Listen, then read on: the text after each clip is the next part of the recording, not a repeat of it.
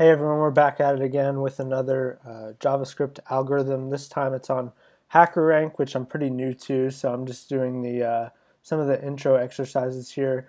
It's pretty cool. It's different than Code Wars. I know that some companies use it for hiring, kind of that screening stage where you've got technical interviews and stuff like that. And so it's another good site that I think is worth looking into that I'm interested to continue working with. So we've got this algorithm called compare the triplets, which seems like it really should be called compare the twins because we're talking about two people, Alice and Bob, and ranking the problems that they're coming up with for HackerRank.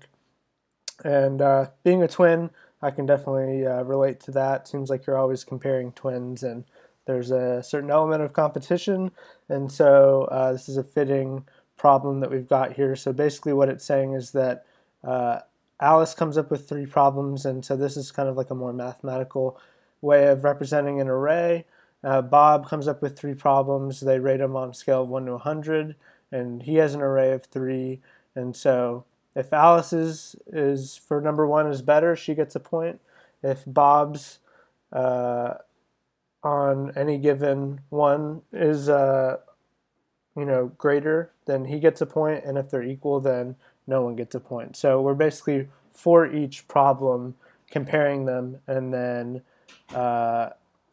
just determining who gets points. And then at the end, you have to return an array with Alice and then Bob's points. And so it'll be, I guess it depends, but typically, unless they're equal, it'd be 2, 1 or 1, 2. If one of them is equal, it'd be 1, 1 or 2, 0 or 0, 2. And so this is a classic opportunity to use some conditional logic. So I'm going to go ahead and try and complete this. This is a little bit more beginner oriented, but hope you find it helpful. So I'm just going to start with score and use some nice ES6 syntax there and just say that everyone starts out at 0. So that'll keep us from having to deal with the fact that an empty array would not allow us to increment, right? So just going to go ahead and write a for loop here. So our counter variable is going to start out at 0, and then I'm going to say as long as it's less than 3, since we're 0 index and we only have 3 problems to be dealing with, and then increment each time we pass through. And so now we're at a place where the algorithm can get a little bit messy, right? Because we've got 3 different cases, if Alice's is greater, if Bob's is greater, or if they're equal. I don't tend to like the syntax where it's like if, and then else, else if, and then else. It's just, a lot of curly brackets, a lot of parentheses, and so we can use something called a ternary. And so basically that syntax looks like statement. Is the statement true or false? So it'll evaluate. If true, then do this thing. If false, then this other thing. And so it's much cleaner. So I'm going to go ahead and write the first scenario, which would be Alice's problem for HackerRank is rated better than Bob's.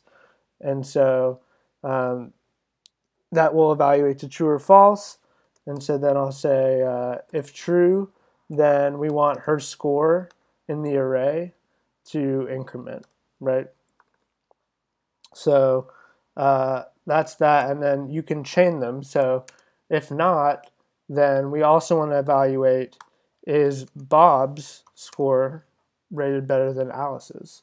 And so we're asking that question now, if you think of it that way.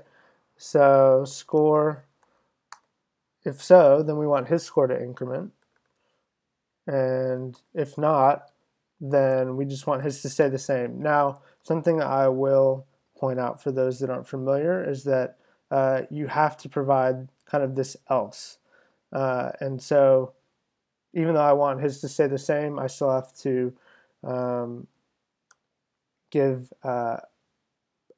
code to be executed in that scenario. So I don't really like this, but since I just want his score to stay the same, I'm just going to say his score is the same thing as it was. And I'm sure there's a better way to do this, but just doing this kind of on the fly, I'm just going to keep it like that. So go ahead and run. We'll see what happens. And runtime error. So, what didn't we do? So we're incrementing, doing all this stuff to this score array, and we haven't returned it, have we? So we'll go ahead and run that, see if that helps. And we passed. So this is just a quick introduction to HackerRank and a quick little algorithm. So hope it inspires you to get on and start trying some of these problems yourself, and hope it was helpful. Let me know in the comments if you'd like to see more stuff like this. I'm planning on doing more complex algorithms. Give it a like if you enjoyed it, and don't forget to subscribe to the channel for more algorithm stuff, more framework stuff, and thank you for watching.